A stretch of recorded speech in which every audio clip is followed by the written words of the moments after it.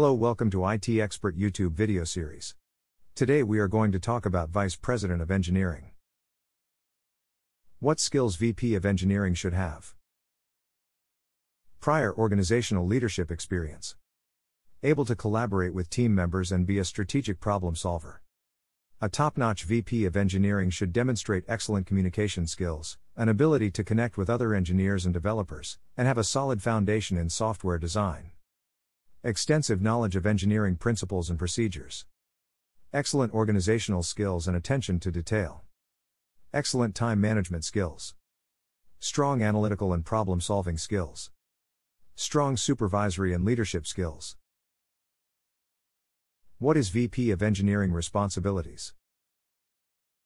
A VP of Engineering is an executive who manages a diverse development team.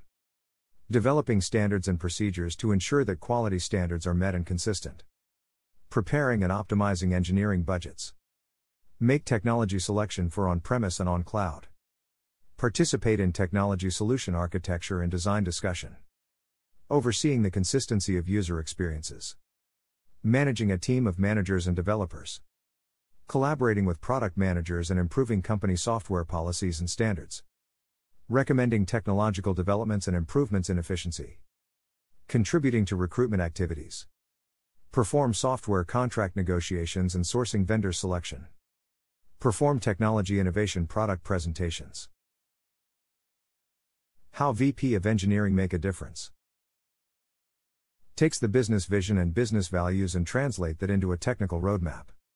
Balance the constant struggle between speed and quality, working with their teams to optimize engineering processes, ensure they perform their best, fix anything getting in their way, hit their goals and KPIs, and ultimately deliver great software. What qualification VP of Engineering should have? Engineering or similar degree.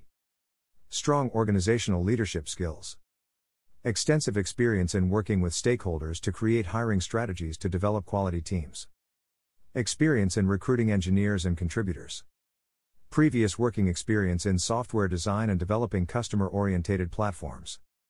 Strong knowledge of data structures and algorithms. Must be knowledgeable about industry trends, best practices, and change management. How should VP of Engineering monitor his or her progress? Engineering say or do ratio. Engineering process performance and productivity improvement. Engineering retention rate. Product development cycle time. Escape defect rate. Product uptime and availability rate. Customer stratification with new product releases. How much salary a VP of Engineering makes? As per the Glassdoor salary estimation, a VP of Engineering on an average makes $217,000 per year and $50,000 performance bonus with other benefits. What other recommendations for VP of Engineering? To be successful as a VP of Engineering, you should learn business processes, existing products and key stakeholders.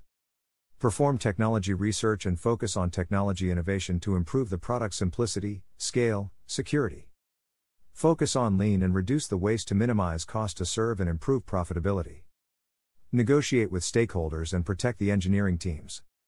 Provide purpose and missions to engineering team. Hire, reward and recognize engineering talent. Promote good engineering culture where everyone work on one mission and one strategy and support each other as an organic culture. Excite and empower and engage engineering teams.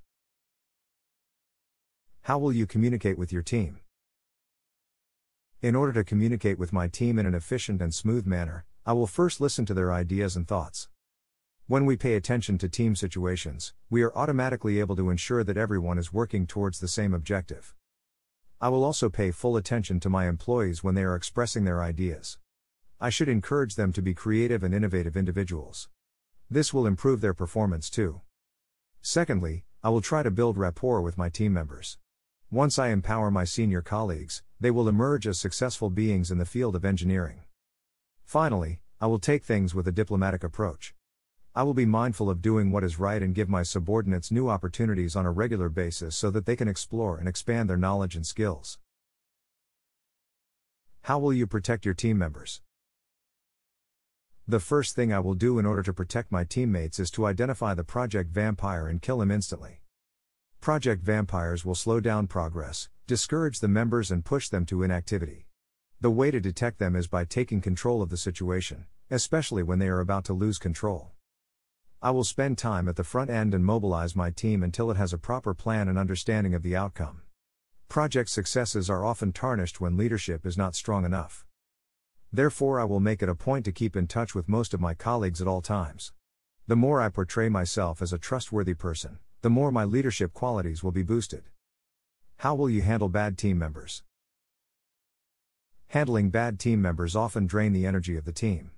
However, it is not entirely impossible to take care of the situation.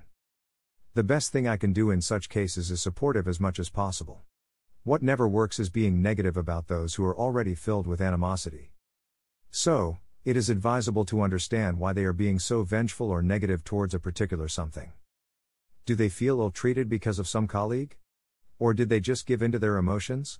Once I find out the real cause, it will be easier for me to coach them. How will you handle conflict in project management? Team conflicts are quite common among group projects. They are not bad all the time though. Conflicts will always give you an idea on the important issues most team members face. This can be solved with frequent meetings. An environment of mutual respect will also improve the situation significantly. People should be willing to agree and disagree with each other with respect. To acknowledge the situation early and respond cautiously will be of great help. No matter what, I will always ensure my team members are always feeling safe when it comes to sharing their ideas with me. The more I appreciate the members, the lesser conflicts will emerge. Tell me a difficult situation you have overcome in the workplace. Conflict resolution, problem solving, communication and coping under pressure are transferable skills desired by many employers as Vice President Information Technology. Use real-life examples from your previous roles that you are comfortable explaining. Choose an example that demonstrates the role you played in resolving the situation clearly. Remain professional at all times. You need to demonstrate that you can keep a cool head and know how to communicate with people. What would your first 30, 60, or 90 days look like in this role as Vice President Information Technology? Start by explaining what you did need to do to get ramped up. What information would you need? What parts of the company would you need to familiarize yourself with? What other employees would you want to sit down with? Next, choose a couple of areas where you think you can make meaningful contributions right away. For example, I think a great starter project would be diving into your email marketing campaigns and setting up a tracking system for them. Sure, if you get the job, you or your new employer might decide there's a better starting place. But having an answer prepared will show the interviewer where you can add immediate impact and that you are excited to get started.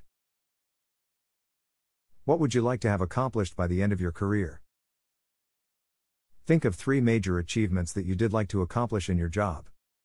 When all is said and done, and think big. You want to show you expect to be a major contributor at the company. It could be creating a revolutionary new product. It could be implementing a new effective way of marketing, etc. CTO versus VP of Engineering. A CTO, Chief Technology Officer, is the highest technology executive position within a company.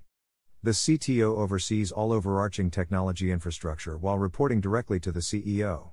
The VP of Engineering, however, primarily deals with the management of development teams and preparing and optimizing budgets. Both the CTO and VP of Engineering oversee various responsibilities, but their roles differ in a few key areas. Vision. The CTO is usually responsible for the thought leadership of a company and directing the technological processes to achieve goals, while the VP of Engineering will be responsible for ensuring the product vision is executed through team leadership and collaboration. Strategy. A VP of Engineering will moderate and delegate the development and engineering while the CTO guides the overall technical strategy. Supervision. In terms of supervision, the VPE will oversee and directly supervise technical staff and engineering teams. The CTO, on the other hand, will lead smaller groups of engineering management, architects and research engineers. Responsibility. The CTO will be in charge of the technological direction of a company, as well as the engineering culture and vision. The VPE will build and retain teams of developers, chart progress and contribute to their employees' career growth within the company. Planning. A VP of engineering will plan out the annual budget for the engineering department specifically, while the CTO's job is to improve the bottom line through innovation, organization, and thought leadership. Specialization. While the VPE's main focus will be in people, processes, and program management, the CTO will guide overall leadership, and most of their work will involve research, revisiting processes, and examining tech architecture. Execution. The CTO's main objective is to improve the quality of existing tech processes with an emphasis on deliverables, while the VP of engineering executes and scales projects to achieve product goals. Collaboration. The VPE will mainly work internally with engineers and other management teams to develop the company's strategy and products. The CTO is the technological leader of the company and will be involved in many customer-facing activities and work closely with the rest of the leadership team, including the CEO. Any questions? Comment below. Thank you for watching this video. We provide hands-on computer training with labs, homework, group projects, prepare you for the certification, provide real projects, internship opportunities, support you in Resume, LinkedIn, staffing support, provide tech references, in-person, online class retake options, and more. Call us at 847-350-9034 for your free career consultation meeting. Please do not forget to like, share, and subscribe to our video to get the notification of our latest video.